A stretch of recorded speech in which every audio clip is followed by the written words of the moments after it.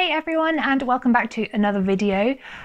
This is a much requested video since I mentioned it in last week's kind of updates thing. A lot of you said that you would be interested in me doing a review of this wonderful book, Plantopedia.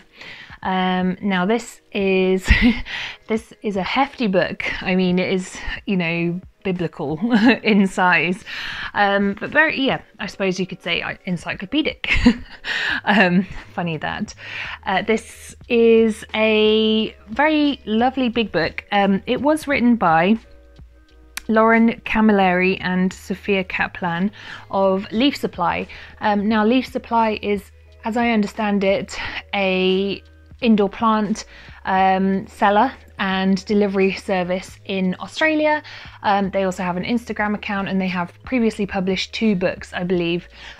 So always worth bearing in mind the origin of your book, because if there are plant care tips in there, it's worth being mindful that some of them may be based on that part of the world rather than the part of the world that you are in. However, having had a look through this book, everything seems to be fairly like Britain friendly, for want of a better word, like in terms of houseplant care, not in any other terms. So I think you're probably all right with that if you're living in the UK, and probably, to be fair, any other northern hemisphere environment, because they do include cold climate instructions against all of their plants. So it's fairly like good for everyone sort of thing. I'm very bad at structured videos. If you don't already know, I struggle with these because my brain is all floofy. Like, in the words of Phoebe, my brain is floofy.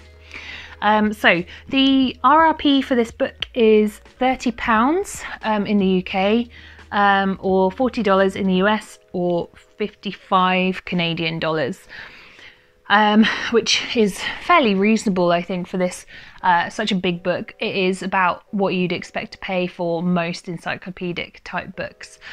Personally, I love this. This was given to me as a gift by my lovely mum for Christmas, and I am just over the moon with this book because it is so aesthetically pleasing. It is such a relaxing read.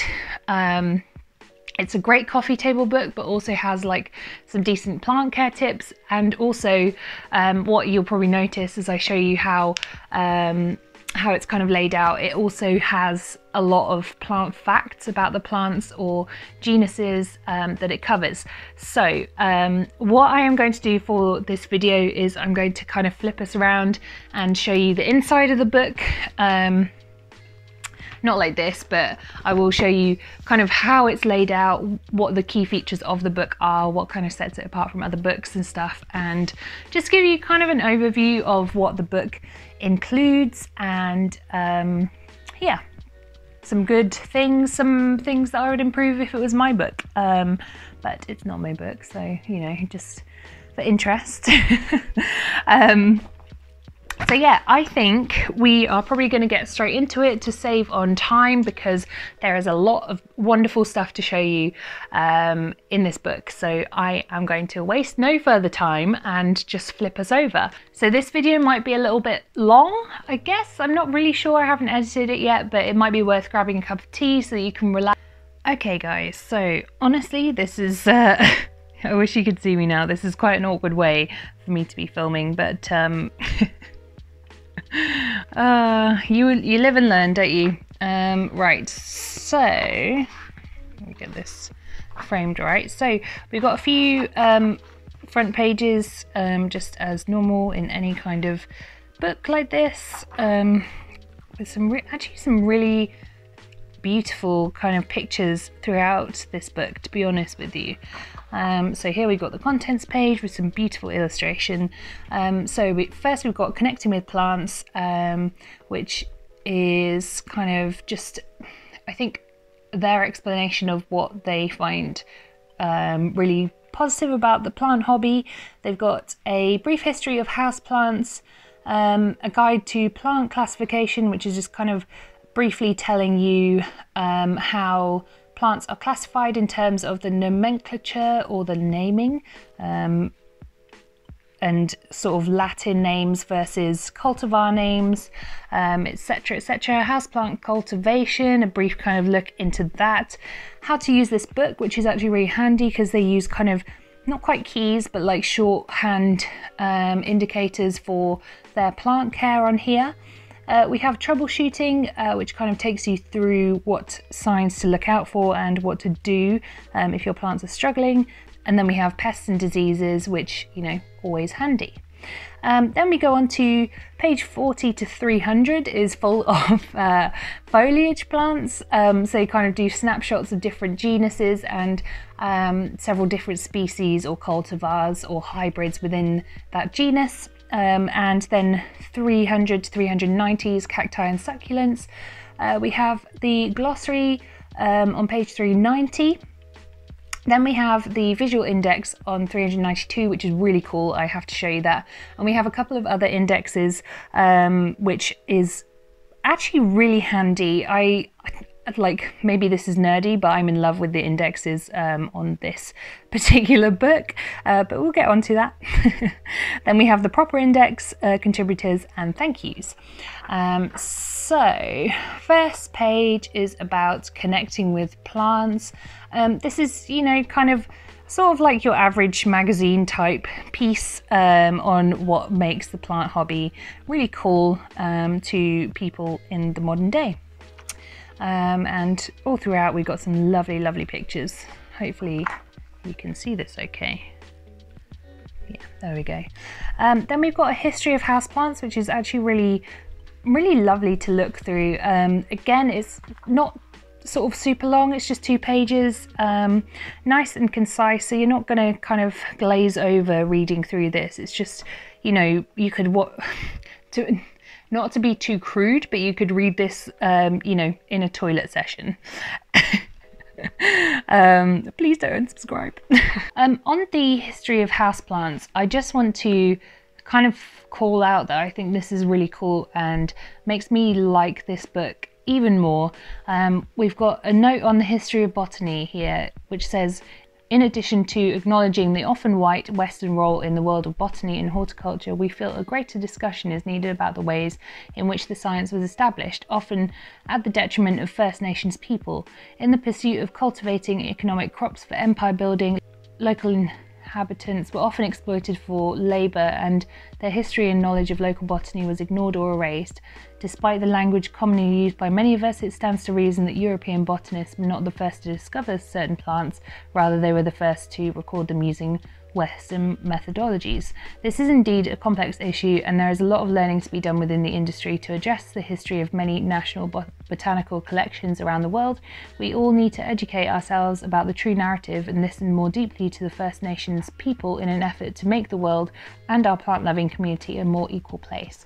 And you know, to me, that just makes me kind of go, I really like these people, and I think they really deserve, you know, my money if my mum hadn't bought this for me as a gift. But I appreciate this book so much more with that acknowledgement, because it really is true, and I think something that is underplayed actually in botany and the botanical world is how much botany is Eurocentric and very westernized, and it's not fully appreciated, given that most of the plants that we absolutely love come from, as they say, First Nations people or First Nations themselves, and it is and has been very much a subject to erasure. So yes, let's continue on. I just thought it was really important to point out, because it was something that I really appreciate about this book. Then we've got plant classification, which is just again kind of in brief on how plants are classified with their botanical name, which is based on Linnaeus. I never know how to say that. Linnaeus's nomenclature using Latin names. The first will be the genus and the second will be the species. It kind of goes through all that, which is always really handy if you're new to the plant hobby. And also explains how hybrids and cultivars are named as well, so you can easily identify them. Sorry, this is kind of blowing out the wordage. So you see, we're all learning here, okay? Right, so cultivation. This kind of goes into how plants are cultivated en masse and in businesses, which is actually really interesting, especially if you haven't kind of learned about this in the past. Again, it's not loads and loads and loads of detail, so it is fairly easygoing, easy to read, but I love this particular picture. As you can see on this picture, hopefully, we have some crispy leaves, and I just want to kind of rejoice the fact that we got crispy leaves in a published book. Because I think, you know, we all spend a lot of time being brainwashed by Instagram and believing that everything is perfect, and feeling bad about our plants, but truth be told, that is the nature of nature. You know, plants grow and die and they react and all sorts of things, so they're never going to look perfect. So I'm really overjoyed to see that. Then we've got some lovely double page spreads in here, just a kind of a classic greenhouse / botanical garden type layout here. I love poring over pages like this, to be honest with you. Then we've got how to use this book, which I think they've set this out really nicely actually. So in here, it gives you a kind of introduction and then goes into how they, what's the word? It's like a key, like I said, it's like a key but not a key. So you've got under care level, we've got novice, which will be what they write next to a plant that kind of is low maintenance. Green thumb, which is kind of the middle ground. You know, you've got pretty good at your plant care, but you're not necessarily an expert. And then expert, which is for, in their words, the drama queens of the plant world. And then we have similar under light. We've got low to moderate, bright, indirect, and full sun. And then we've got water, low, moderate and high. Soil, we've got well draining, moisture retaining and coarse and sandy. Humidity, none. And then low and medium and high, because we've got so many different types of plants in this book. You know, we need a lot of different types of humidity. And it also indicates to you what kind of propagating is appropriate for the plant that you're looking at. So as an example, stem cuttings, or you might have division or plantlets and offsets, leaf cuttings. And then we've got growth habit, which is really handy. It's not something that I think I really looked into in the past. And also, oh my gosh, what a beautiful begonia. But it's not something I really looked into in the past, but I think I'm starting to find that a lot more interesting about different plants. And I am ashamed to say I don't know how all of my plants grow. I have a few very small philodendrons, for example, that I am still not yet sure how they grow. So that's quite cool. And then we've got position. So they give you some, oh, that's blown out. 1 second. Right, and then we've got position. So they give you some kind of suggestions for where your plant might where your plant might do well. So we've got floor, tabletop, windowsill, bookshelf or stand, and covered. Why is that hard to say? Covered balcony. Okay, and then we've got toxicity. So this is kind of for the pet friendly / child friendly people amongst us who have those roaming around. So we've got toxic, mildly toxic and pet friendly. And that is kind of how they indicate things throughout this book. And what a lovely picture this is. I could look at this book for like years.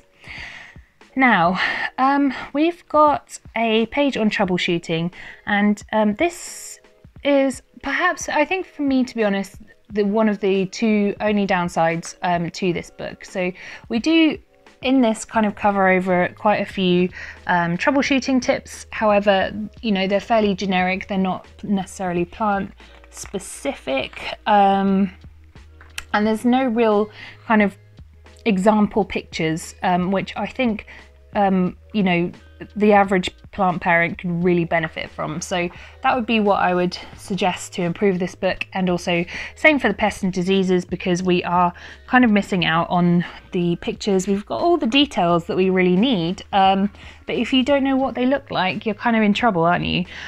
So you know, we've got aphids, fungus gnats, mealybugs, scale spider mites, etc., thrips, whiteflies, bacteria and viruses, and fungi. And you know, given how like beautiful all the pictures are in this book, I don't think it would have been a great stretch to add some photos of those in, or just illustrations. But there we go.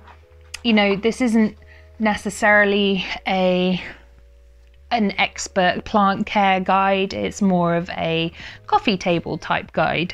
So you know, it's a minor criticism. It probably would be something I would want to include if it was my book, but you know, all things considered, I think this is still a fantastic book. Right, so let us continue onto the foliage plants. Now, would you just look at this lovely spread? I mean, I'm gonna have to look at who illustrated this book, because I love these illustrations. So we come straight into the Hoya. So I'm just going to go through a few just to kind of show you how it's set out, because I think the way that they do it is actually really cool and makes it really coffee table friendly. I know I keep saying coffee table. It might be because I'm really craving coffee right now. So basically you've got the genus, which is Hoya. Let me bring this up here. You've got the genus, which is Hoya, and then they list the family. I'm not even going to begin to try and say that. And here they give a kind of a summary of the genus itself and a little bit of history, where it's found, and occasionally some really interesting facts about that genus. And it just kind of has, for each one, it has a selection of different species within that genus. So this is a good example of how they're laying it out. So you have a picture on one side, or maybe on the same side, you have the name of the genus and species. They often give the common name where there is one. A little summary up here about the specific species, and then we've got these details here. So you know, I was saying before, on the how to use this book section, we've got on this one, we've got care level, novice, light, bright and direct, water, low to moderate, soil, well draining, humidity low, propagation, stem cuttings, growth habit trailing, position bookshelf or stand, and toxicity pet friendly. And this is just kind of a little notes section, I suppose, kind of giving you some more detail and perhaps some interesting facts about this specific species. And also some kind of troubleshooting tips occasionally, like this one. It says, as with most epiphytic Hoyas, the wax plant likes its roots to be snug, so don't rush to repot it. So you know, it's not going super in depth, but it's definitely got, you know, enough to get started with this plant on here. So I'll just show you a couple more. We've got Hoya Mathilde, which is a cultivar, which I completely forgot. And sorry, not a cultivar, a hybrid, I believe. Is that right? Yeah, hybrid, not cultivar. I get myself a bit mixed up with the difference between hybrid and cultivar, so yeah. Right, then we have got Hoya carnosa var compacta, and we've got Hoya kerrii. We've got quite a few Hoyas actually, which is nice. Hoya linearis. I mean, you know how much I love my Hoyas, so you know, happy days. And then we move on to another genus, and the same begins again. So we've got some gorgeous photos. Pilea, some beautiful plants in here. Pilea no ID. Oh, I just got to stretch my legs out. Then we've got Pilea peperomioides. I mean, how could anyone miss that one out? Syngonium. We've got some really cool things in here. Let's have a look. I will see. I was having a read of this earlier and trying to kind of remember what would be the interesting points to point out. I should have made notes, but I didn't. Oh, I did like on here. So we've got Monstera adansonii, and I like the fact that they've said on here, native to Central and South America, the Swiss cheese vine is often confused with Monstera obliqua, which with its slimmer leaves and bigger holes is far more rare and elusive than Monstera adansonii, which is obviously, you know, if you have been in the plant community for a little while, you will know that there's a whole like hoo-ha about Monstera adansonii often being missold, I suppose, as Monstera obliqua, which is not correct. So I like that they kind of add in these notes and include relevant details, which is really cool. I also really like the fact that, you know, here we've got an imperfect leaf and here we've got an imperfect leaf. And, you know, that doesn't take away from the plant, does it? It still looks really bloody nice. And I just want to see more of that, to be honest with you.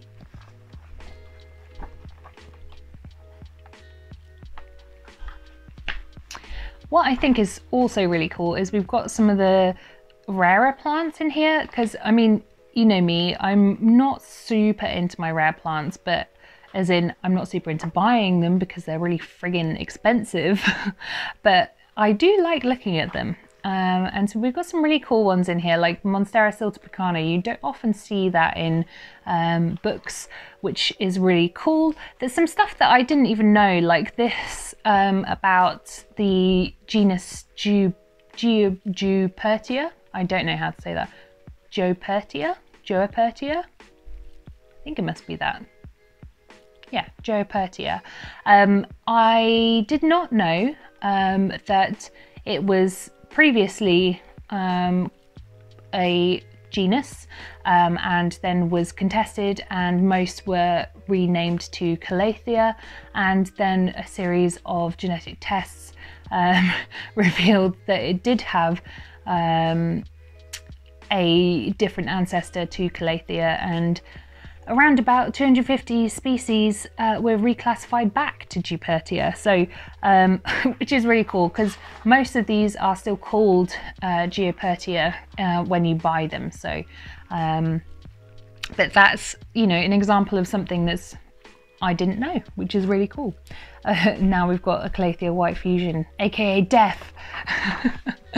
So yeah, this Calathea network is actually the Jupertia Kigeljanii, which I probably have completely completely butchered, but yeah, who knew? And same with the Orbifolia. I always thought that was a Calathea, but no, it's Jupertia. Jupertia. Someone tell me how to say that. And then we've got, this is, you know, the real aroid meaty bit for those of you who are into your aroids. We've got some gorgeous philodendrons in here.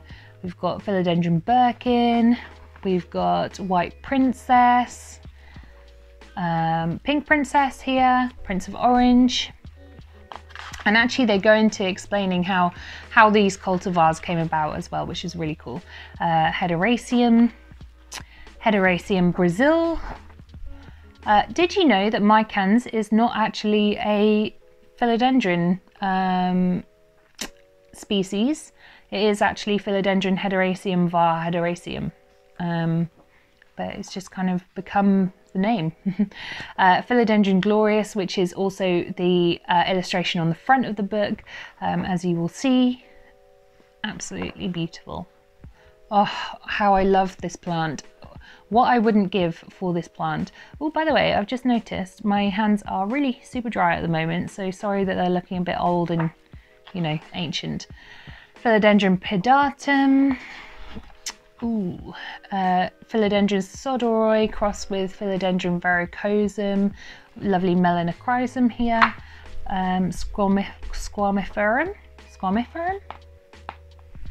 Need to figure out my intonation for some of these some of these Latin names. Melanoclorum, aka Congo. Philodendron tortum. I didn't know that, I mean, a lot of people have been saying recently that Philodendron tortum is very sensitive. Actually, the tissue cultured plants are much less sensitive. They're a lot more hardy, which might explain why some of us have got more easygoing Philodendron tortums than others. And that is what I found from this book. So yeah, you know, this is one of so many things that I love about the plant hobby, is there is always something you can learn, no matter how smart you feel you are or knowledgeable you feel you are about it. There's always something more, which is really cool. So we've got some ficus here. I'm just going to start sort of heading through this fairly quickly.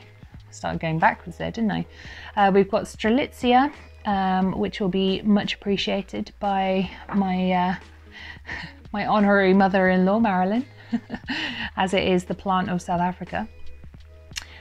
We've got the Nicolai and the, oh, not that, the Reginae, which, oh, I have a Nicolai. I would love to have a Reginae because they are gorgeous. Then, you know, my favourite part, because begonias, just because begonias, you know. So we've got Boweray, and we've got Breviremosa, oh, beautiful. Then we've got Maculata, very, very, very pretty. Loving these pictures, actually. We've got Maze, I think that one is Maze nigricans. Oh, wow, such a beautiful plant. I really wish that mine would get this big. Begonia peltata, which I don't think I've come across on my travels, as it were, before. Begonia rex, they kind of go into a little bit of detail about how the Begonia rex came about, which is pretty cool. Caladium, we won't talk too much about Caladium because I think mine are dying or dead, I don't really know. This one, when I was flipping through, I was like, that's not a Caladium, that's a Xanthosoma, and lo and behold, it says you will sometimes find the Caladium lindenii labelled as Xanthosoma lindenii, even though it's reclassified in the early 1980s. It seems old habits die hard.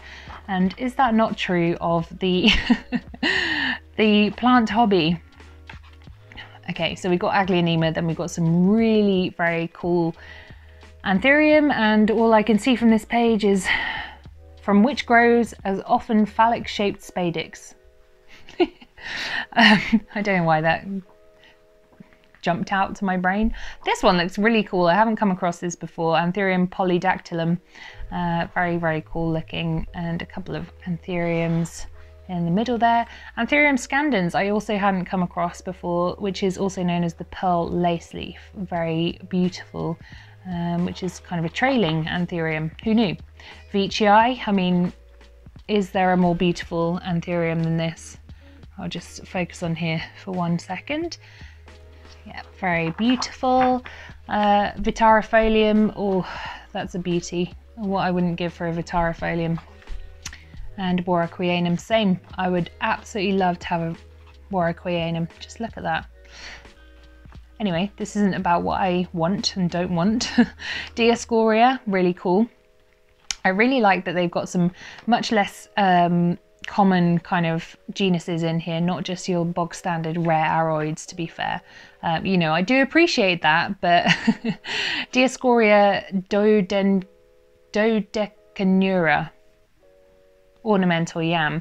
Look at these beautiful leaves, aren't they gorgeous? If only they could just put like a website for where I could get all of these, that would be great. But yeah, some really, really beautiful ones. I haven't even heard of Cremantodium, I don't know. And that's pretty cool. That's apparently known as the tractor seat plant. Who knew? Peperomia. They do say that these make great entry-level houseplants as they're relatively low maintenance and pest resistant. No! Ah! I kill them. I kill them so many times. I did initially think maybe it's just because they're in Australia and, you know, it's easier for them. Like, this is novice level, okay? It's not novice. How? That shouldn't be novice. Because as I said, I initially thought maybe it's because they're in Australia, but I thought about it and I realised that the lovely Cacti from Cacti's projects is also in Australia, and I know for a fact that she struggles with her Peperomia caparata. So, you know, I don't think this is a novice plant, to tell you the truth. Although everywhere says that it's a novice plant, and you know, that just gives me rage. This one looks really cool, Peperomia turboensis. I'm gonna have to seek that out somehow. And Polybotria, Homlamina. Some really, really cool things. We've got an Alocasia section. Ooh, some beautiful ones in here. I'm not gonna give everything away in here because, you know, I think everyone deserves to pick this up. Isn't that generous of me? But yeah, some really, really cool bits. So, you know, their information is pretty up to date. As we all know, snake plants have been, or I should say Sansevieria, have been recently reclassified to Dracaena as they share ancestors. I really like that this is up to date. Obviously, in the plant world, it's not going to be up to date necessarily for long, but because things are being reclassified all the time. But yeah, it's nice to know it is. We've got Rhaphidophora here. Happy that this is often known as an incorrect common name. It says commonly referred to as mini monstera. Other common names include Philodendron ginny or piccolo.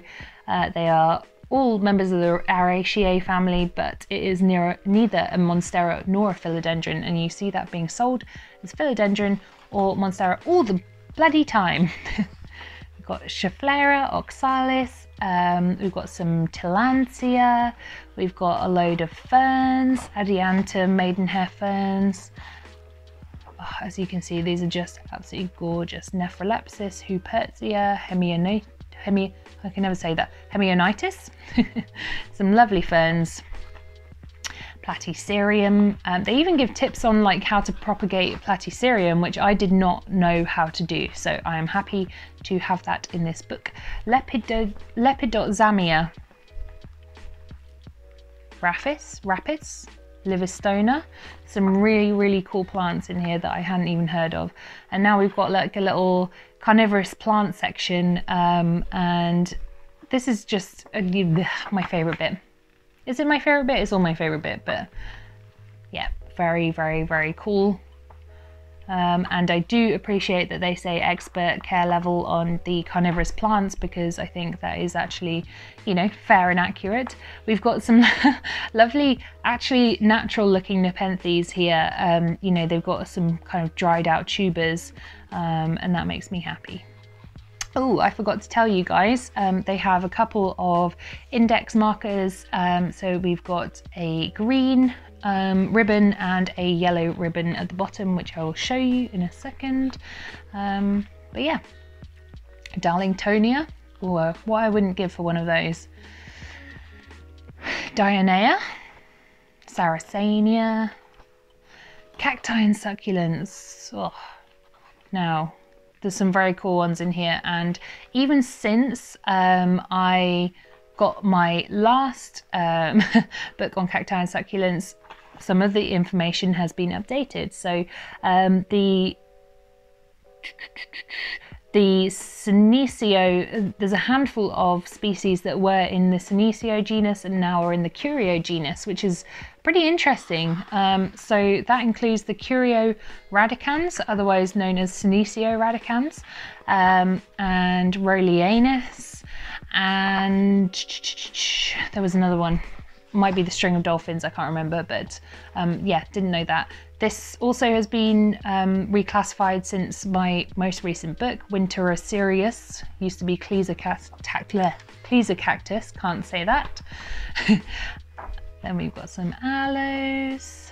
I also really like the fact that they include hybrids in here. We've got such a nice mix of different types of plants. You certainly can't accuse them of being elitist in here. So you've got some really, really nice plants. And then this one, I have never heard this, but why I marked this, I really love this bit. We're suckers for little weirdos, and when it comes to kooky plants, the Bowia Janus does not disappoint. And I feel like that just epitomizes a lot of us plant hobbyists. We are really suckers for little weirdos, and this one sure is, so this is going straight on my list. Common name, climbing onion. So cool, so cool. Plantopedia. Now, this I have never heard of before, but apparently the the common name for this is the condom plant. I didn't know this. The other common name is horny wonder. Do with that information what you will. I haven't ever seen that in person, but there we go. Plantopedia linearis, not to be confused with the Hoya linearis, which is very similar. Right, I'm just kind of flicking through stuff for you now. But yeah, we've got a whole lovely euphorbia section, some echeveria in there, and some really cool other plants. We've got a lovely ripsalis section, stapelia, kalanchoe. Oh, just, you know, okay, I've been keeping you a while now, but hopefully you're still enjoying it. Sedum, I think sedum is the last one, possibly not. Yeah, it is. Yeah. Oh no, sorry. Selena Sirius, which is a epiphyte. Right, so this brings us on to the glossary. Always very handy when you are using a plant book, because there are all sorts of planty terms that you might not necessarily know. So one that I didn't know was hollow epiphyte, which is the second category of epiphyte. These plants spend their whole lives in or on other plants, never making contact with the ground, which I think is really cool. I didn't know that before. Then this is, I think, possibly my favorite part of this whole book is the way that they organize their glossaries. So the way that they organize their indexes. So the first is a visual index. So they have a picture of each plant with the name next to it, and we have it categorized by care level. So you'll see this one is novice. So we've got all the plants that come under novice, all under here, which is so cool. I think this is brilliant because, you know, if you don't know what to start with, then you've got all of these straight away under here. You know, there are a few that I'm not sure I agree with, but you have to consider that these are being grown in Australia, so they might have different climate conditions from myself in the UK. Then we've got green thumb, which is the intermediate, and all of the lovely plants under green thumb. And then we've got this tiny little section for expert under here, which contains entirely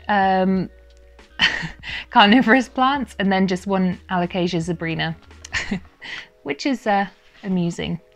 Then we've got plant care index by other care needs, right? So this is really cool. So firstly we've got light, and it's sorted by low to moderate, bright, indirect, and where are we?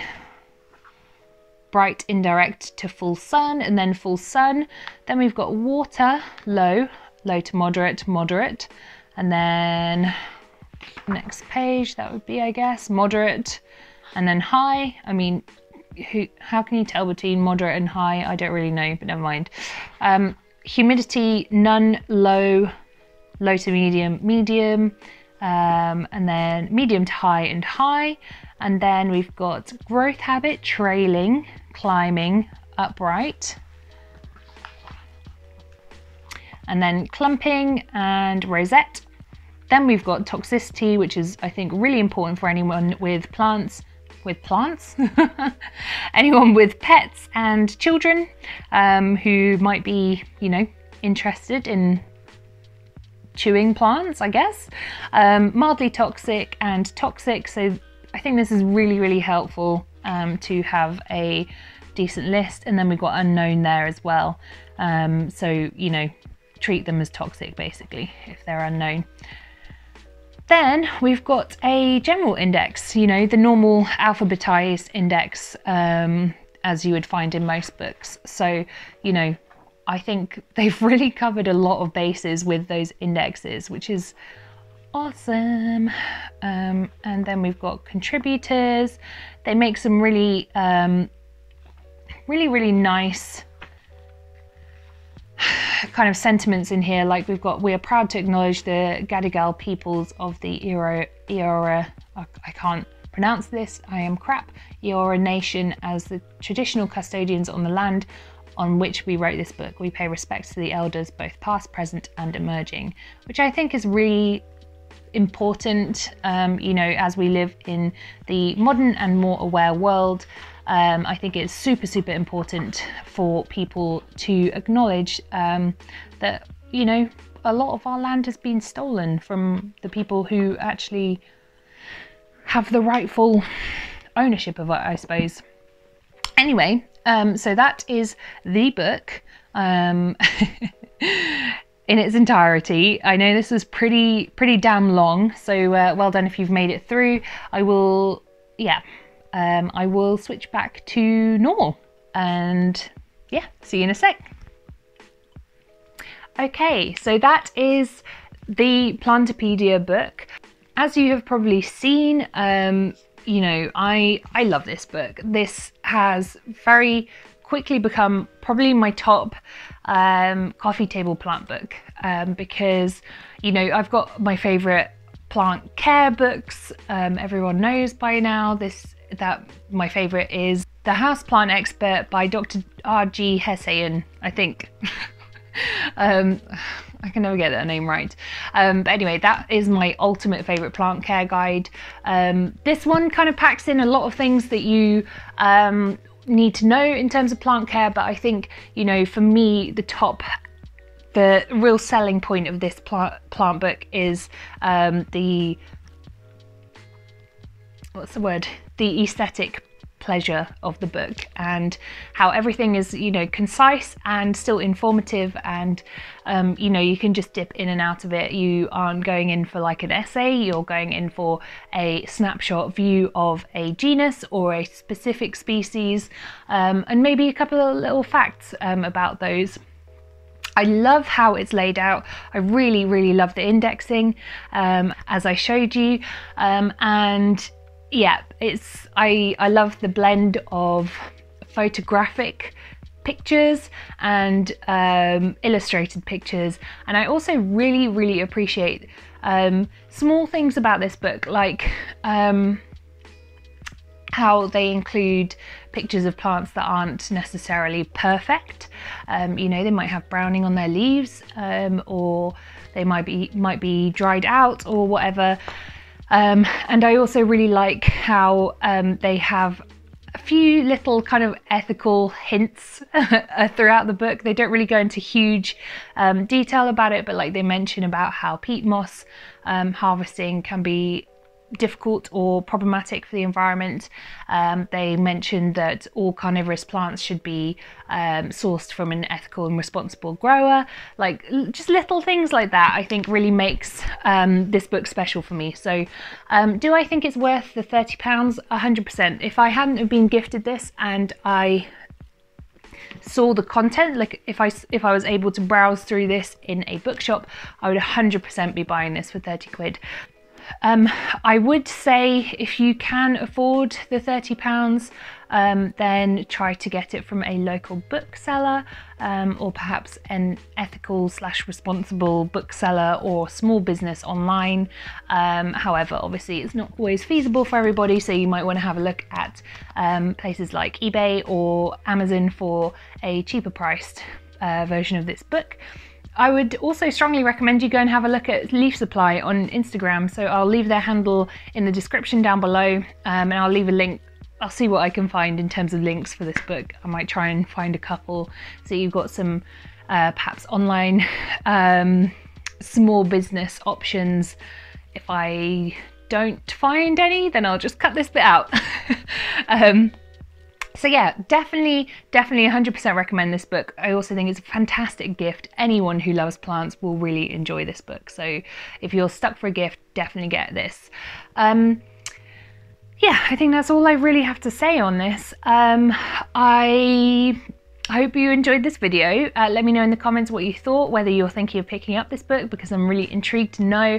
I think it's a brilliant book if I haven't waxed lyrical enough about it.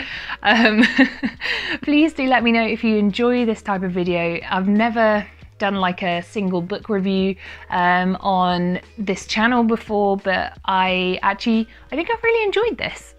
So I would be interested to do a few more.